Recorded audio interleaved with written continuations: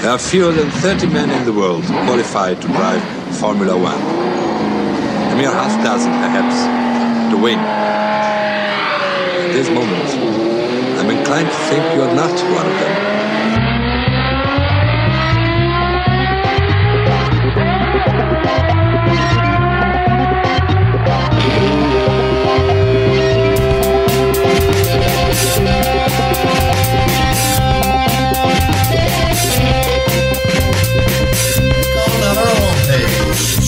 No, you want to. Keep up the good work, and there you have it. There you go.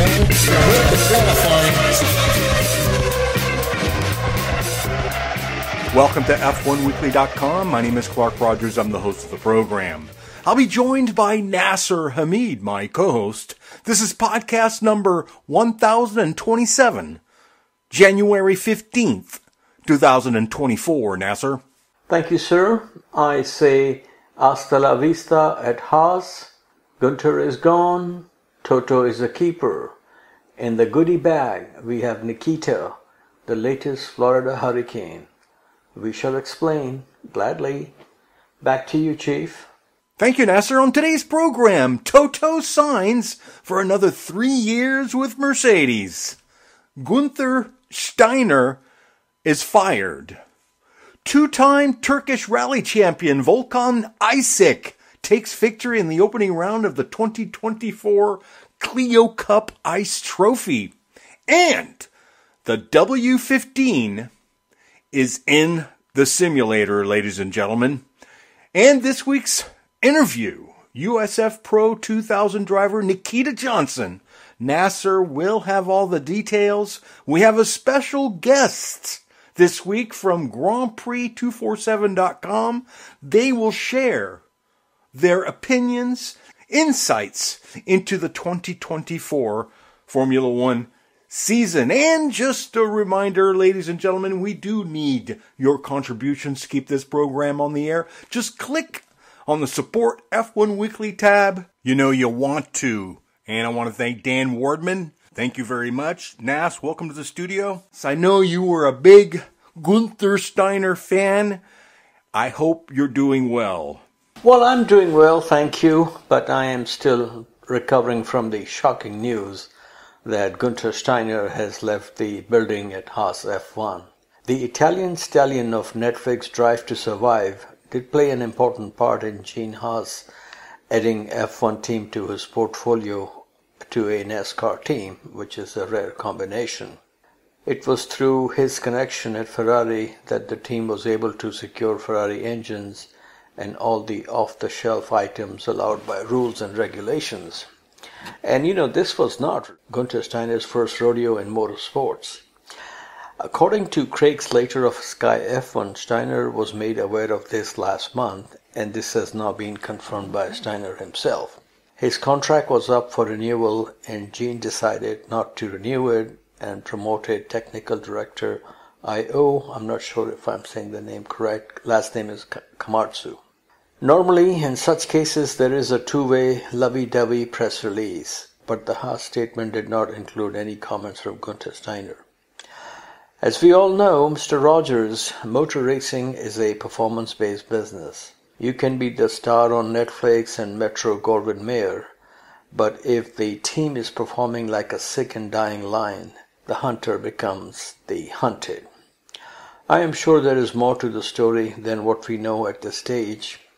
Perhaps Günther, using his usual flowery language, did what Paul Tracy did at Penske Racing, telling Roger how to run his team is not going to work. Gene may have responded same way as Henry Ford II, who once told Lee Iacocca, "My name is on the building." In Gene's case, his name is also on the car.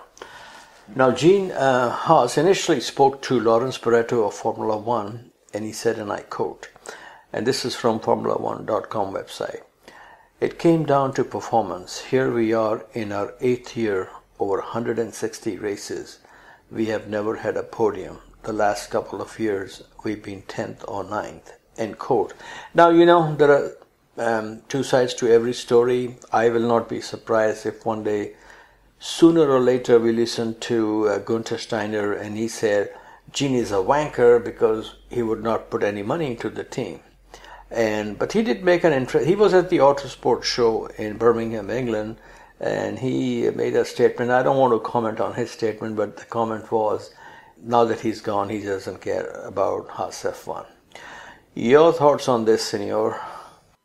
I mean, I sort of agree with Gene Haas. It is performance-oriented. Formula One is brutal, and if there's no performance, you must be gotten rid of, really. I mean, that's standard procedure, folks, and this happens all the time. Now, I do agree he was a colorful character and did make the Netflix series that much better, but in the end, Gene's throwing quite a bit of money at this, and he would like to see some NASCAR-like results. So I'm not surprised, and I think in retrospect, Gunther will have to agree that there's just not enough performance at the factory and everywhere else. So you have to start at the top. I think you just have to be realistic, and I don't know about Komatsu, but it could be a dreary, painful season for them now. Well, yeah, I agree with you. Gunther came to Haas F1 2 years before the team made their debut in 2016 and scored points in their very first race in Albert Park when Romain Grosjean finished sixth. I think it was in his second or third time that Romain scored point. He was just like totally elated.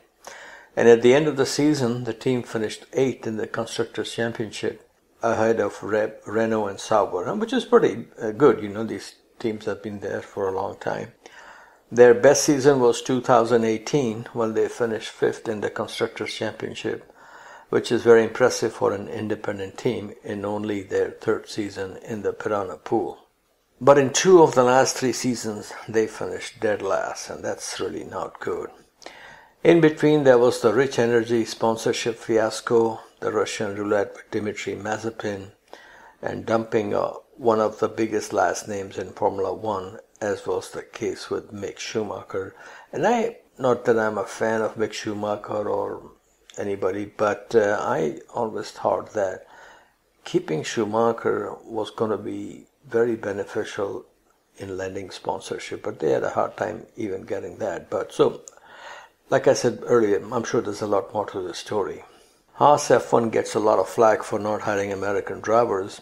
It has been mentioned by more than one racing personality that Gene Haas, who is no longer interested in pouring more money into his F1 team, should really enjoy a nice payday and sell his team to Michael Andretti.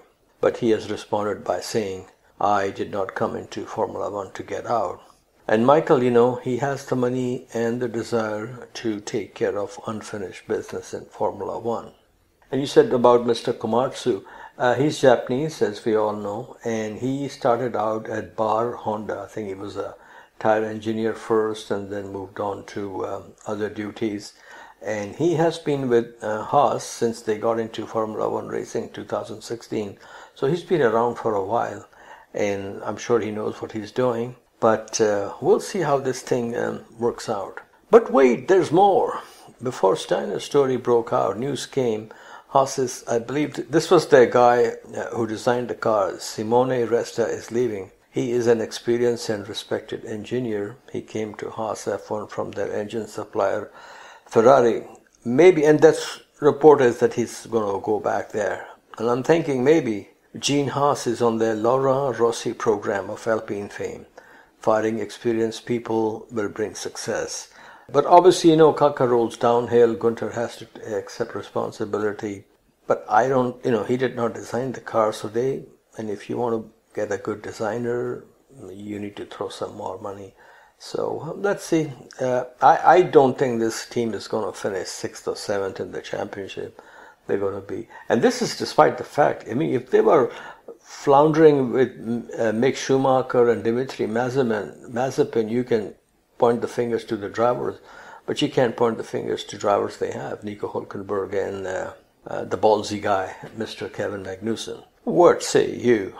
Well, no, I think they have a great driver lineup. That's certainly not the problem, but there is no reinvestment in the team by Gene Haas, and I think Gene expected that they should be close to Ferrari, being that it's a copy of the Ferrari with Ferrari parts, but that isn't always the case. The car needs to be set up.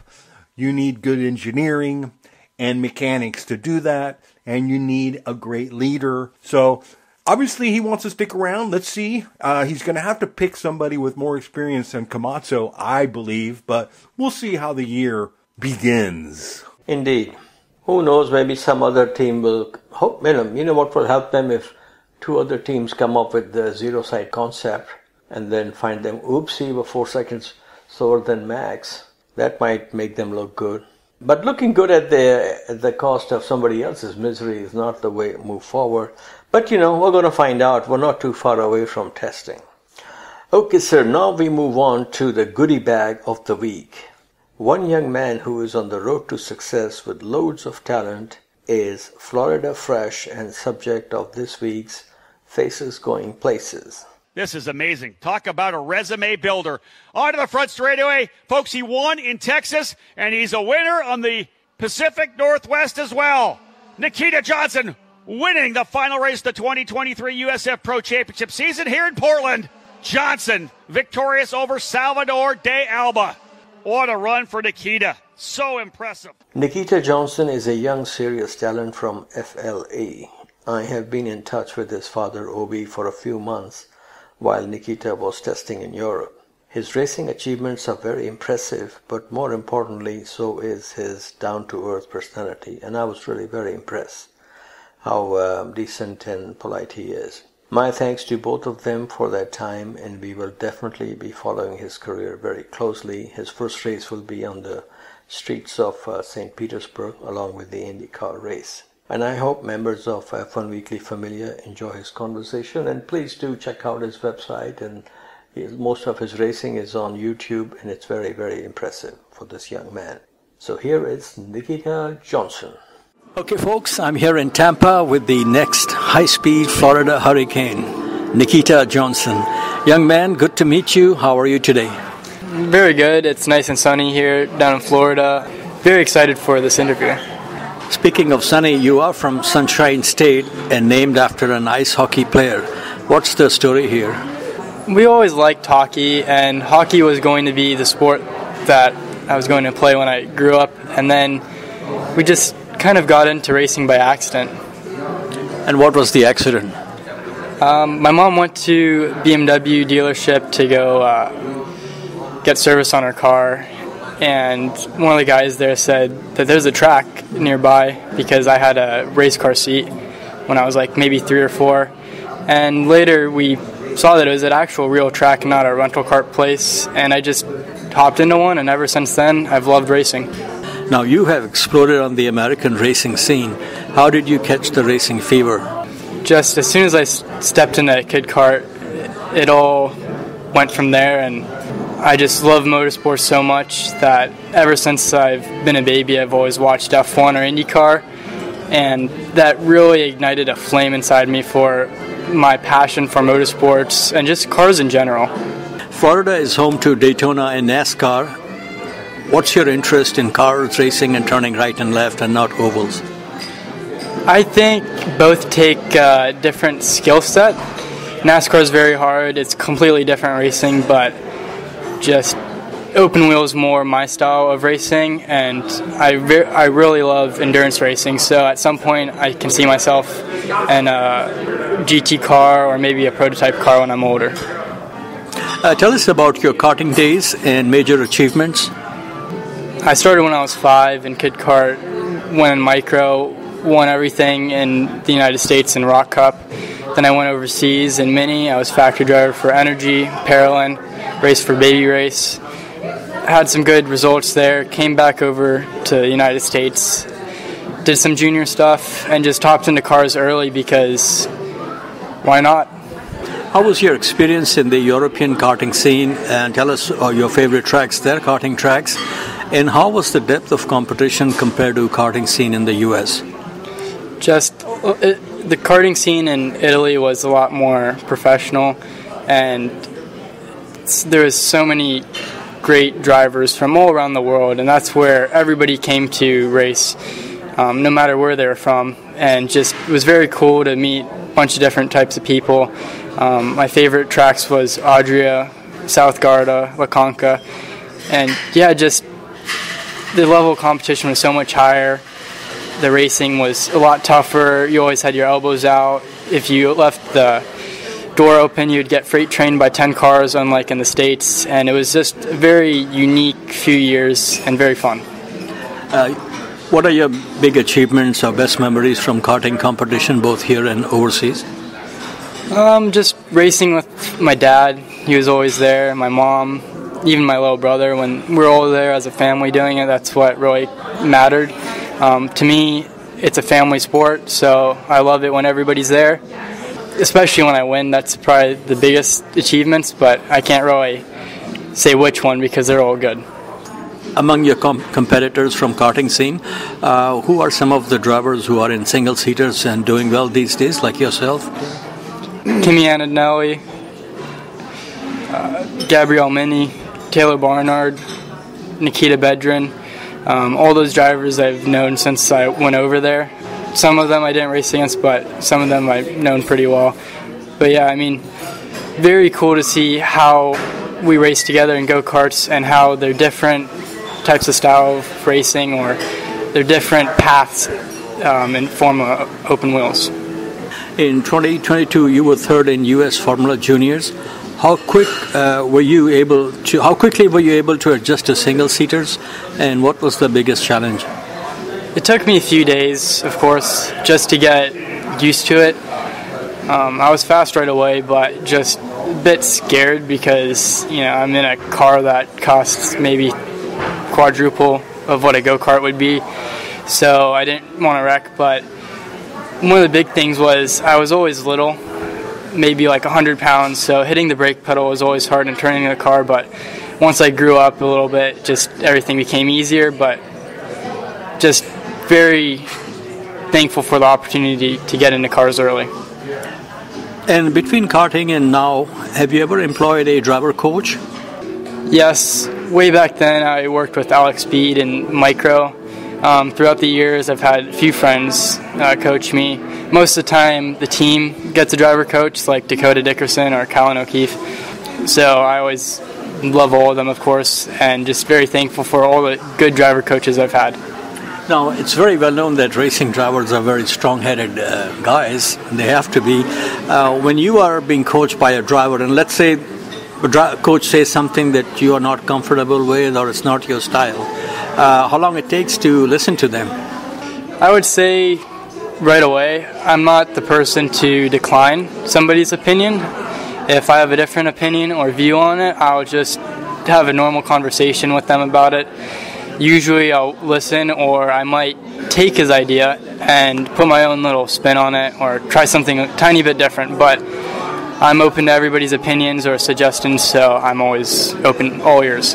Oh, that's pretty cool. Last year you moved to a USF Pro 2000, right? And won race 2 of the opening round in St. Pete after leading the most laps. Success so early in the season in a new series. Was this a pleasant surprise or pre-planned? It was pre-planned. We were fast always in juniors, and then going into 2000, we were fast in some preseason testing, so we knew we were going to do well. The team was good, and the driver was good, of course. So we knew that we'd get some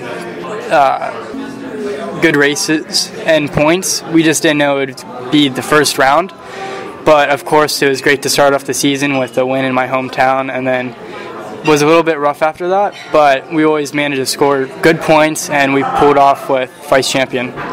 When you go to a new track that you have never tested on, how long it takes to learn the track?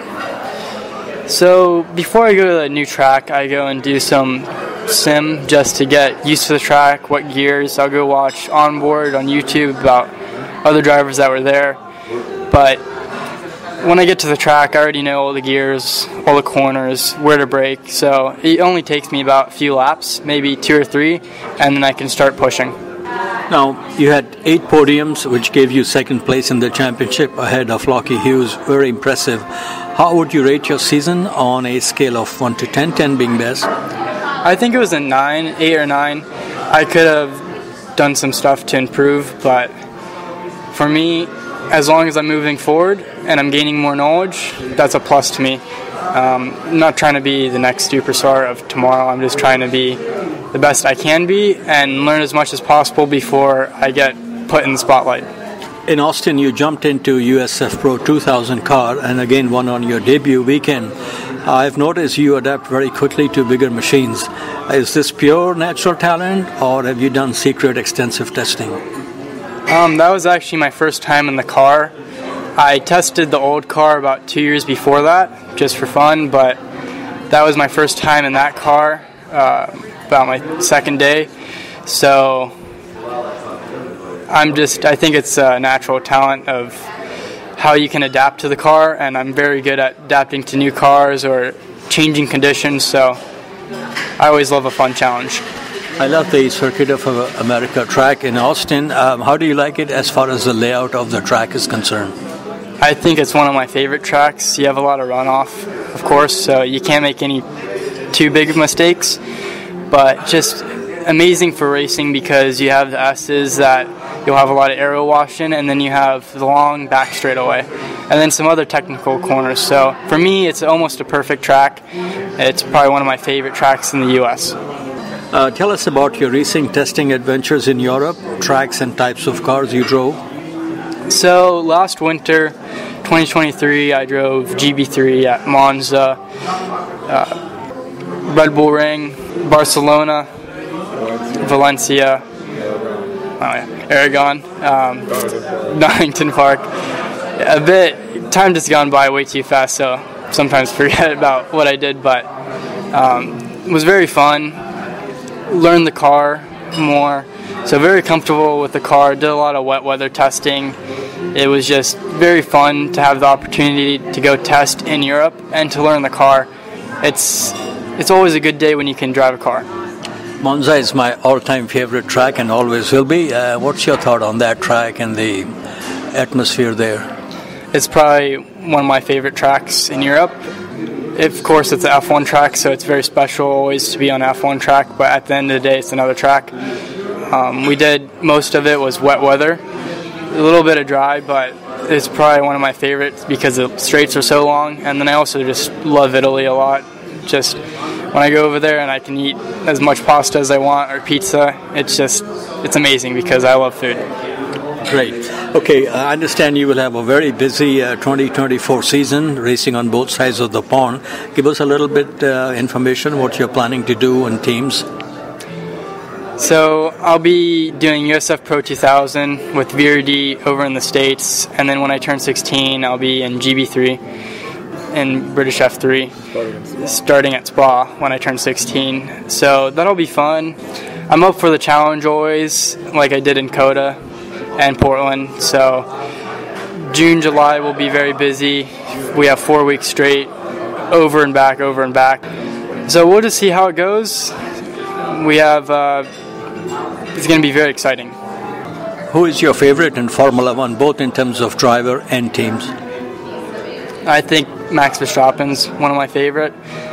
He's just, of course he's winning right now, but just I've watched him ever since like maybe 2016 or 2015 when he got in there. And then I also really like Lando Norris and Carlos Sainz, just because I think they're funny, and they worked well together when they're in McLaren. But I don't know. I think most of the F1 drivers I really like, just because I have a passion for the sport, and I don't really particularly hate anyone because they all love the sport and they're doing it for the same reason as me. Now, Florida has produced some good talents over the years. Logan Sargent is from here, Kyle Kirkwood, Oliver Askew. Do you know these people? Are you friends with them? Yes, I'm friends with Oliver Askew and Kyle Kirkwood. I don't know Logan Sargent. I know of him, but he's did a lot of European stuff, and in go-karts he raced in Europe. But would be pretty cool to meet him at some point. But yeah, I think Florida produces a lot of talent. We had Ocala Grand Prix back then, and a lot of the Floridian talent has come out of there or raced there. So I think just where we're at, and we always have a lot of wet weather. Now the most important question, what is your ETA in the Piranha pool called Formula One? Maybe 2027, 2028. I'm not exactly sure yet, but we just hope to do well in British F3, show that I deserve to be on the grid, and then after that, everything should fall into place. I can't control the outcome, I can just only control how I drive, and for that reason I'm going to do the best I can. I know people will take a big interest part of the way, so I can't say when I'll be there, I just know I will be there. And will you please tell our listeners, we have listeners all over the world, something about yourself, apart from the racing driver, what kind of music you like, what kind of food you like, and general stuff, and what other sports you follow apart from motor racing? So I like to cook a lot. That's probably one of my big passions besides racing. I love like 70s to 90s rock, some 2000s alternative. I love all types of foods. I love trying new foods. I love rock climbing, swimming, fishing, spearfishing. I'm really love to watch rock climbing competitions and hockey. Okay, thank you so much for your time. Nikita, thanks for joining F1Weekly.com. Back to you, Nasir. Okay, sir, now we come to bromance between Valtteri, this is James, and Toto Wolff Extended. Williams to be powered by Mercedes till 2030. So they won't be inviting Porsche or Toyota or Hyundai to their base. So that's another one ticked off. Okay, Mr. James Wall said, and I quote, "We have enjoyed a long-term partnership with Mercedes-Benz, and we are thrilled to extend this collaboration into the next era of Formula One. The expertise, support, and technology that Mercedes brings to the table align perfectly with our team's aspirations in the medium and long term." End quote. And we have more of the same. Earlier, McLaren also extended their power supply agreement with the Shining Star of Stuttgart. Lately, the star has run out of luck. They certainly need a lot of oomph and some of that far-fetched nougat from VW to take the fight to MV and RB. Now, 2012 was the last time Williams was pasteurized with victory, and to this day they remain one of the most successful Formula One teams of all times, and also McLaren, but they did get one win through the Smiling Assassin at Monza, which was very good. And let's hope we can see both teams start winning races again in our lifetime. What are your prospects, sir, for the season for McLaren and Williams? I think Williams will take a few steps forward. McLaren will take one big, giant leap forward. But, really, the smiling face of Toto is going to dominate testing, the beginning. All eyes are going to be on Lewis's face. Is he frowning or is he giggling after a few laps and gets back into the pits? That is the photograph we are all waiting for. Very true, and it will be great to have some serious competition. And I think drivers like Lewis, Alonso, Max, and Charles Leclerc can really provide the very best in racing duels. But I think at the end of the season, I think we all know who the world champion will be. And because catching up to giving Max a car, the way he's going, his age and talent, of course, immense talent, Mercedes or whoever, they need to give Lewis a car. It doesn't have to be half a second faster, but at least I would say minimum 0.2 to 0.3 faster than Red Bull. Because, if you have a car that is just as competitive as Red Bull, he will do to Lewis and whoever is trying to win a race what he did to Sebastian Vettel at Mexico City some years ago. Do you remember when Seb was in Ferrari?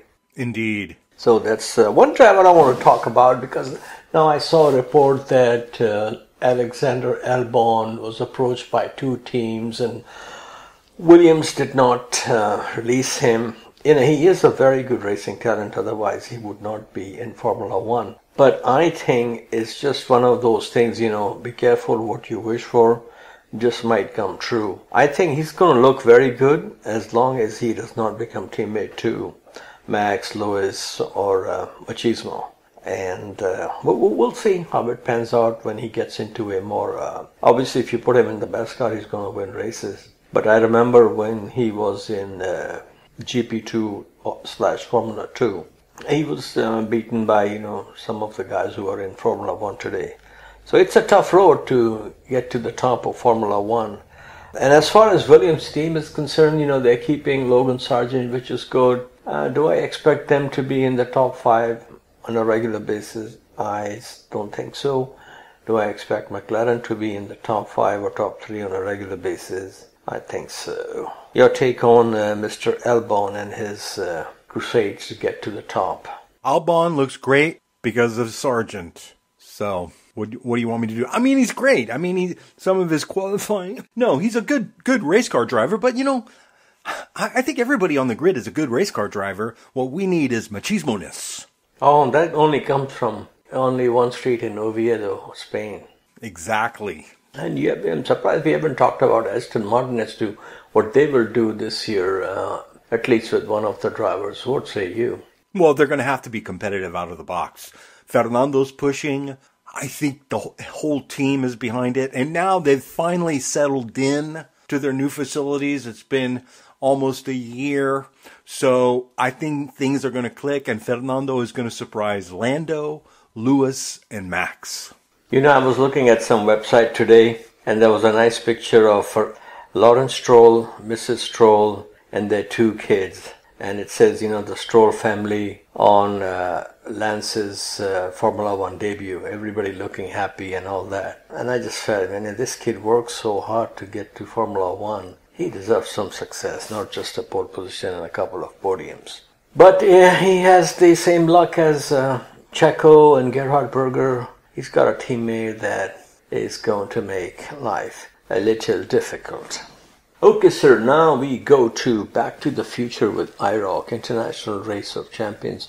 Do you remember the series from days gone by, or have you ever seen any of that action on YouTube? I remember the series. It wasn't really my bag or cup of tea, but very popular in America. Oh yes, I love this series, especially the olden days. International Race of Champions was a very popular series which included Roger Penske as one of the founders. Back in the day, F1 drivers race against IndyCar and NASCAR drivers. All good things come to an end, and this series also became MH370 on the racing radar. Now Ray Abraham, who used to be crew chief of Jeff Gordon, has bought the rights to the name and planned to relaunch the series. More motor racing, more happiness.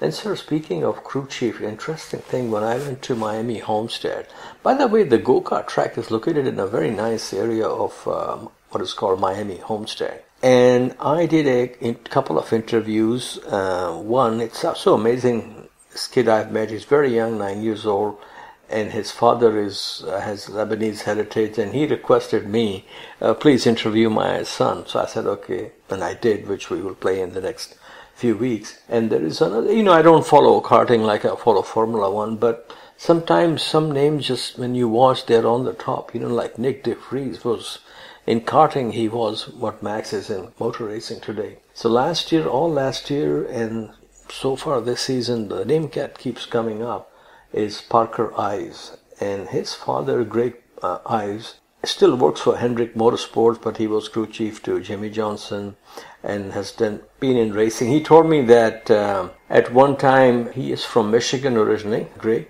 and he said at one time as a student or a teenager, he used to go and see Jimmy Johnson race dirt races there, dirt tracks, and then he became his crew chief. So I had a nice chat with him. He invited me to his motorhome, and we did an interview with Parker, which will also coming soon. But one thing was very interesting. When I was leaving, Jeff Gordon basically was with Hendrick Motorsports all his life, racing life in NASCAR. So I asked him, would it be possible how to get in touch with Jeff Gordon? The guy was so cool. He said, yeah. I said, let me just text you. So he texted me the contact info for the PR guy for Hendrick Motorsports.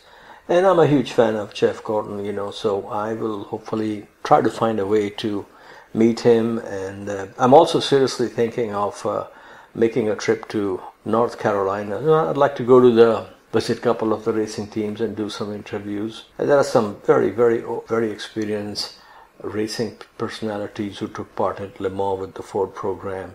Names like Holman, Moody, Wood Brother. This means a lot to me, these names. One thing is leading to another. Like our next item, Hands Across the Pond.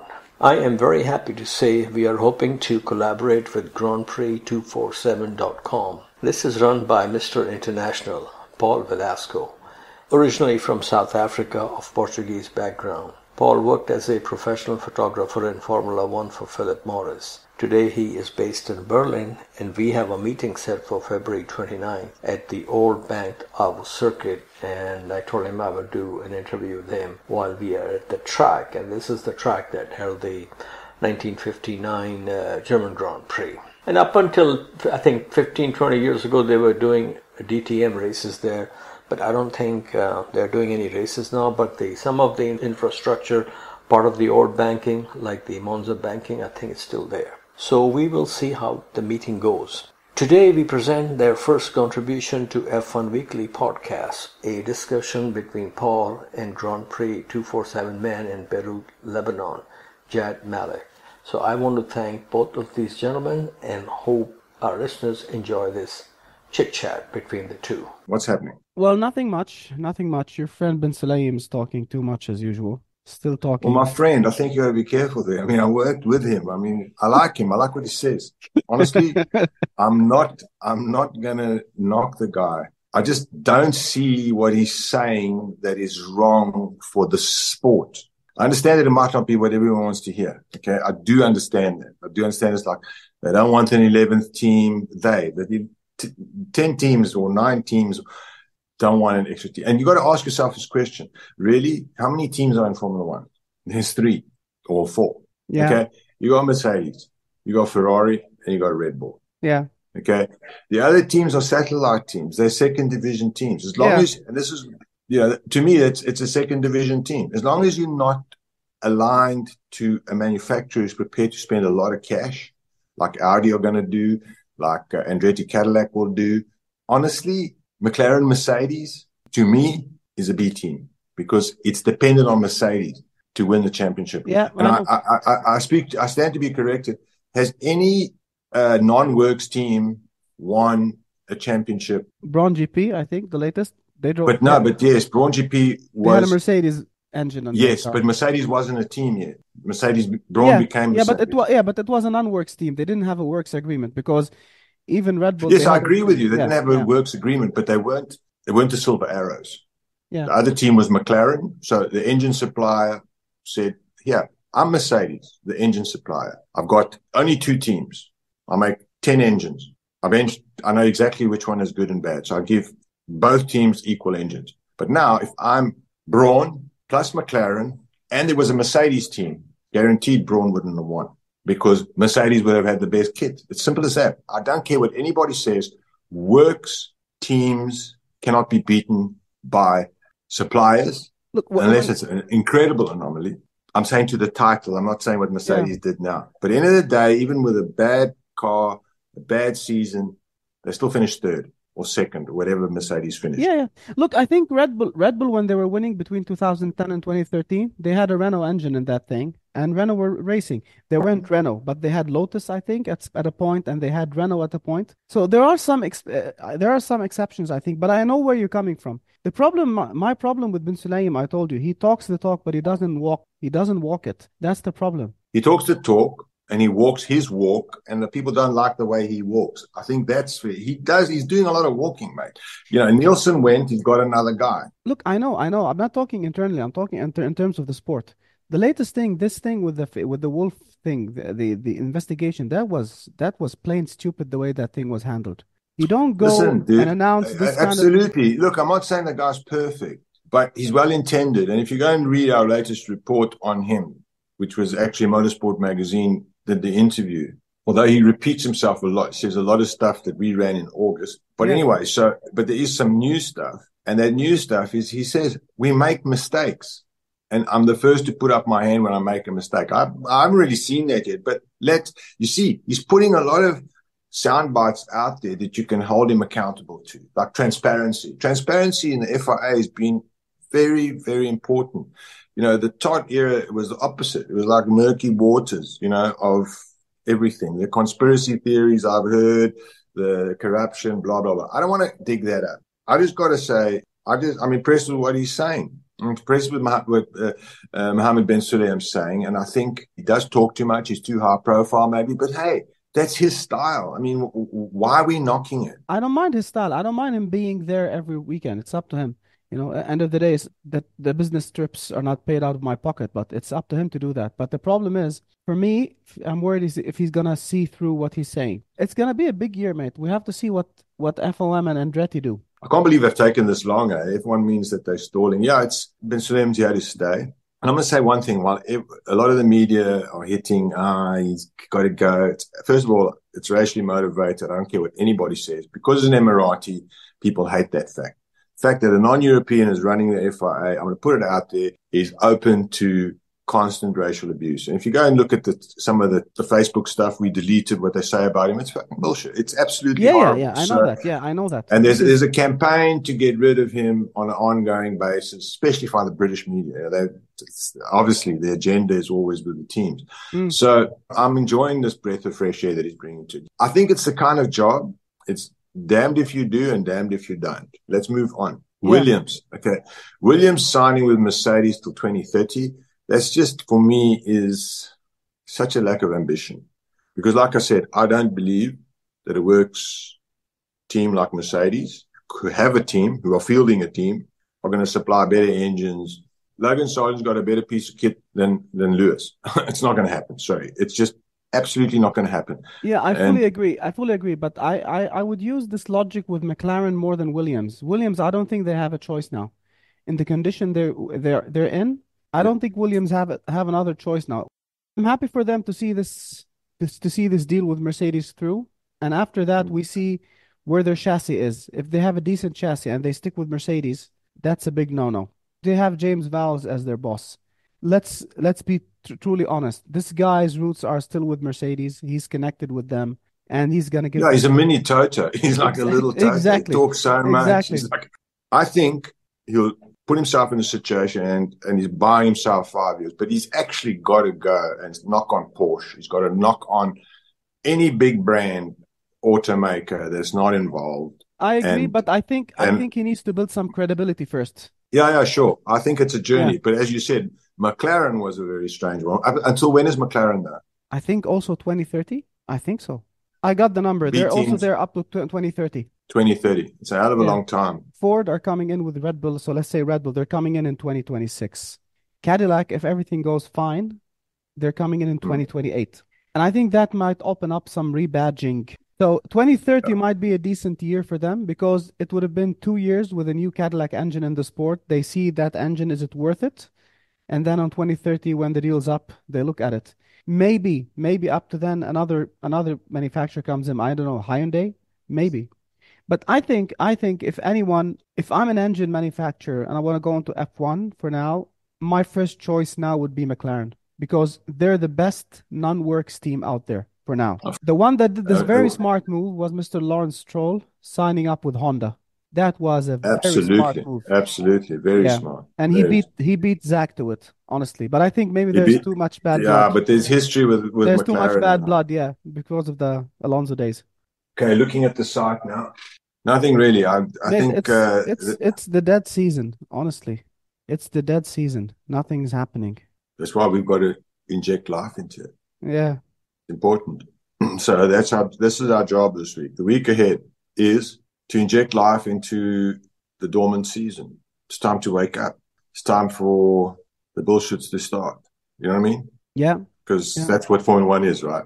It's 99% bullshit and 1% racing.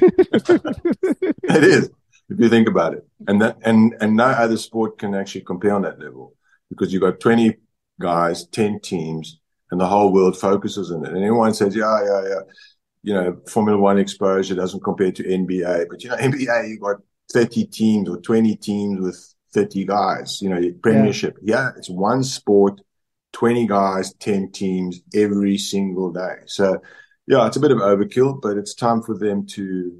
So, I think the teams also could do slightly better in the off season by just dropping some sound bites. Just interview anybody. They always interview the same people. Why don't I get an interview with the chief mechanic or the guy who just drives the trucks? Just say, what's your best race? Just go.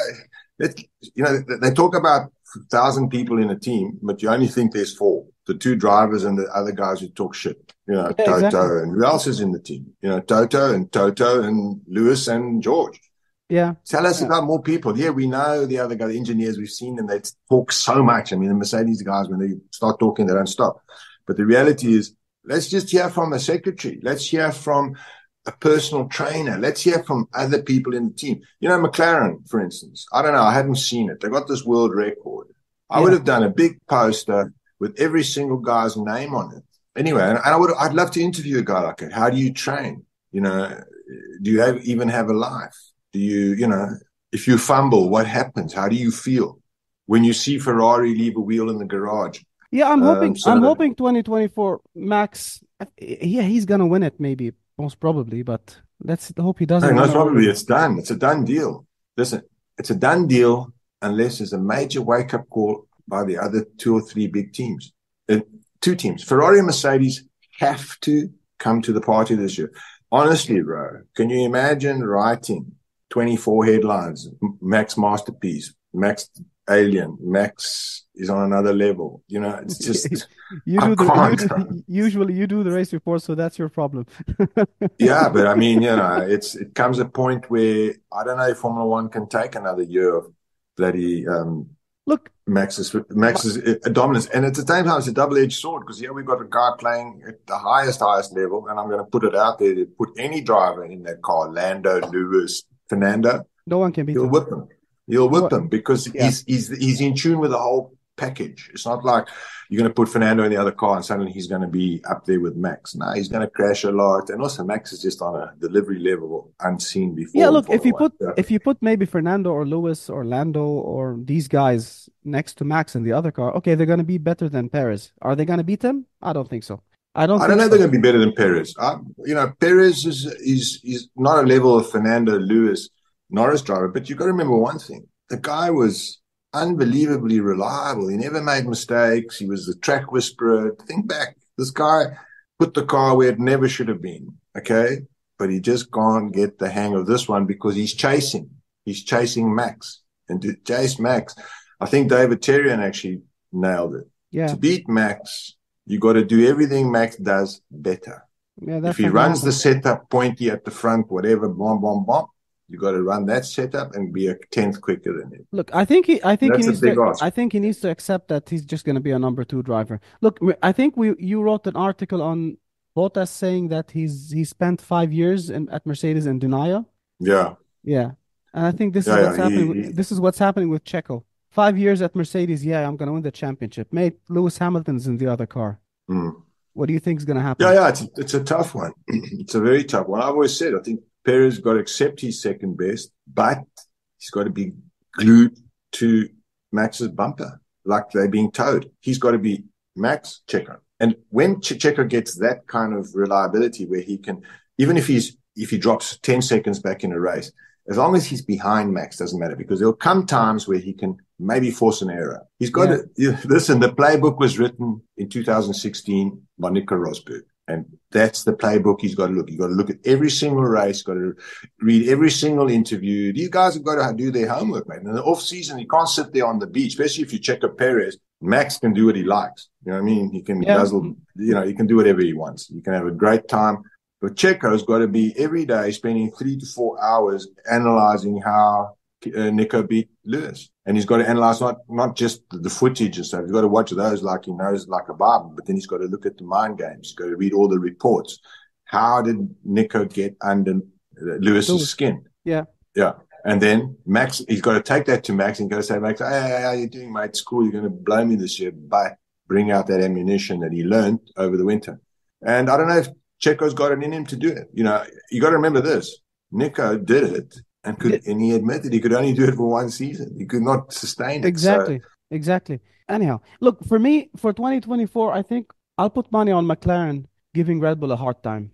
Not beating them, giving them a hard time. I think from where they finished 2023, if they keep doing what they've been doing, I think they're going to be the team that's going to take the fight to Red Bull, at least at the beginning of the year. Honestly, I have no trust in what Mercedes are going to do. They said they're going to change the car. They're not going to have the zero pods anymore. Okay, thank God. But then what? They said they're not going to follow I think they said they're not going to follow the Red Bull way. So they're going to have their own concept. Look, the bottom line says there's no certainty except one in Formula One this year, is that Red Bull and Max Verstappen are going to be as good as they were last year, if not better. That is a given. I'd say there's a good chance, let's go mathematics, 80% chance that McLaren know that their car, how to progress their car, and they will be that thorn in the side that you're saying. With Aston Martin, it's 50-50, mate, because they don't really know what you can do to the car to make it quicker because they went backwards. So they, for instance, are the opposite of McLaren. So yes, 80% chance, 50% chance that Aston Martin get it. Because I've got no faith in guys who spent a whole half season delivering parts that didn't work for Fernando and Lance. And then there could be an anomaly. I mean, Mercedes, I don't know the ins and outs. I expect them to be at Red Bull level, and I expect Ferrari to be at Red Bull level. Let's see. I don't think they will be. I'm not sure they will. Look, for Aston Martin, in their defense, they had so much going on last year. Moving into the new factory, building the team. Look, if you get a set of employees, and you move them from one office to the other, they're going to need at least a month to get used to their new environment, the location, how they're working. Sure. So they were impressive. Yeah, I don't expect Aston Martin to do miracles maybe next year or the year after, but long term, and with that deal with Honda coming in 2026. That was super shrewd. That's what makes Lawrence Stroll. He's basically building Aston Martin into a British version of Ferrari in a decade. Yeah, he just needs to do some hard parenting with Lance, maybe. That's cool. Keep Lance there until they get Honda. I think we've spoken enough, mate. You just don't stop speaking. You worse than me. Yeah. That's what happened when I worked with you for 3 years now. Gentlemen, thanks for joining F1Weekly.com. Very good, Nasir. Why don't we take a quick break, and we'll be back after these brief messages. Hi, I'm Carlos Sainz, and you are listening F1 Weekly. Welcome back to F1Weekly.com. Clark Rogers here, your host. And now, as we spin the globe and go around the world with Motorsports Mondial and the king, the Sultan himself, Nasir Hamid. Thank you, sir. As you know, Mr. Rogers, I was on the road Saturday, Sunday, and so I'm going to leave it up to you to give us an update on Dakar. Well, Dakar, very, very, very exciting. Now we're after the 48-hour chrono segment where Sebastian Loeb made some big progress. Sainz had a few issues. Let's hear from him right now. Still a long way for me and long stages, and you can see how easy it is to lose 5-10 minutes in this race. It's so easy. Navigation, punctures, everything. It's very stressful. And Carlos, on day 11, has taken back, now has a good 5 to 6 minute bumper between him and Sebastian Loeb. And everybody else is doing well. Unfortunately, we had an accident, and my condolences go out to his family. Carl Falcon of España has passed in a crash in Dakar, and it's devastating for everybody. But these things do happen, Nasir. It's sad, but it is pretty risky out there. It looks like it's just sand, but so much can happen. Well, that's very sad to hear. I was not aware of this, and like I said, I was mostly on the road, but it's very sad to hear that. Now, I'm sure you watched the Formula E race in Mexico, where all your friends were, from Pascal Wehrlein to your favorite driver, Nick de Vries. No, I did not watch the race, but I heard Pascal won, right? That's correct. It was on television, Nasir. CBS. Okay, so now we will move on to some what's happening in the year 2024. Looks like we are off to a very good start of the 2024 motor racing season. What is happening here When I went to Miami, the go-kart race, I was looking at the name of drivers, and one name caught my attention, and that was Bernardo Bernoldi. And I had a very strong inkling that he is son of Enrique Bernoldi. So I was able to meet Bernardo. The family lives in Newport Beach, California these days, and he enthusiastically led me to his papito. Enrique Bernoldi, as we all know, is BFF of DC. And he was very kind enough, he agreed to interview at the last minute.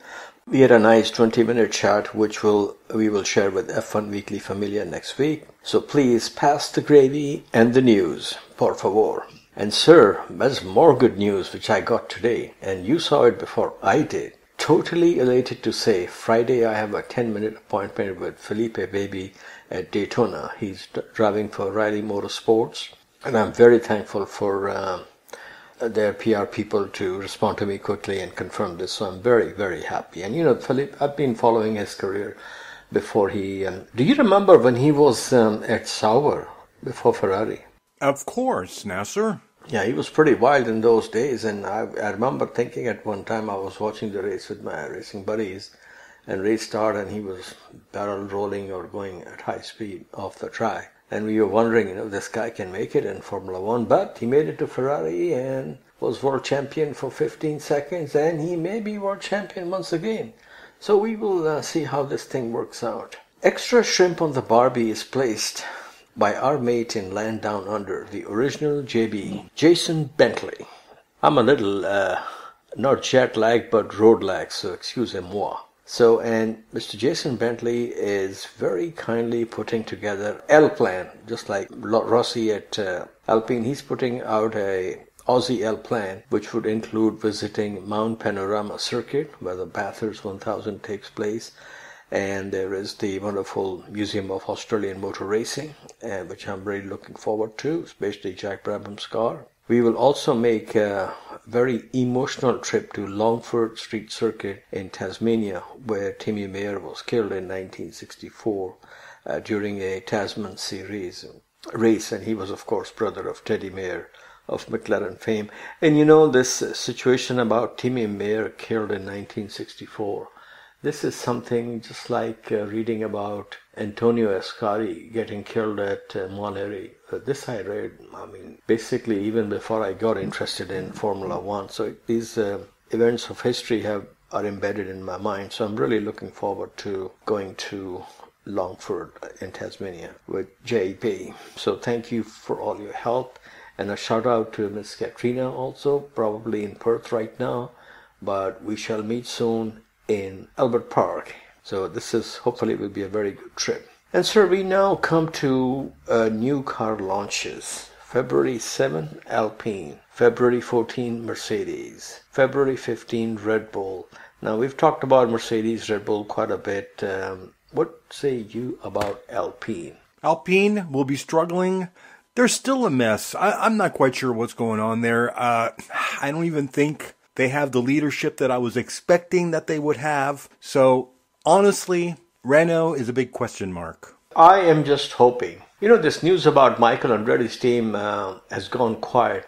I just hope that maybe there's an opportunity with Alpine selling out or Gene Haas saying no mas. But it's, we've said this many times. We don't want to repeat that this is ridiculous.